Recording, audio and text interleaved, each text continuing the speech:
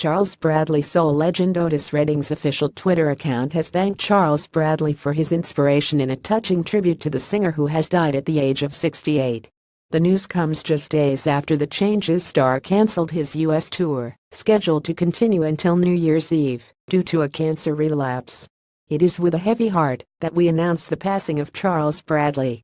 Thank you for your thoughts and prayers during this difficult time. pic.twitter.com/MFFQQ1K1PX5, Charles Bradley @ Charles Bradley September 23, 2017. A statement shared on his official Twitter page on Saturday read, "It is with a heavy heart that we announce the passing of Charles Bradley. Thank you for your thoughts and prayers during this difficult time."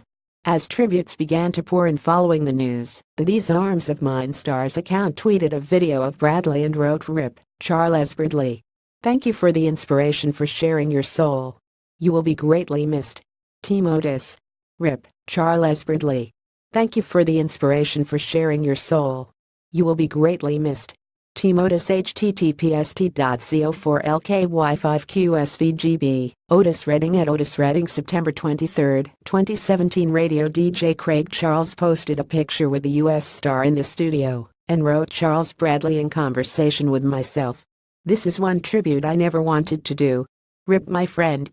Charles Bradley in conversation with myself.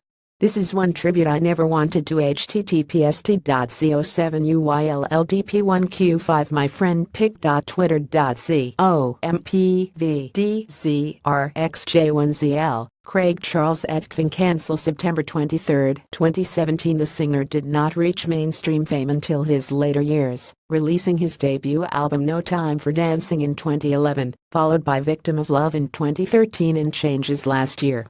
An extended statement shared on Bradley's Facebook page added, "Mr. Bradley was truly grateful for all the love he's received from his fans, and we hope his message of love is remembered and carried on." Earlier this month, the page updated fans on the tour cancellation in a post that explained, "As you may have known, Charles was diagnosed with stomach cancer last fall, and, after undergoing treatment and beating it, he returned to the road this past spring. He began to feel run down during recent tour dates and learned that his cancer spread to his liver, though hasn't returned to his stomach.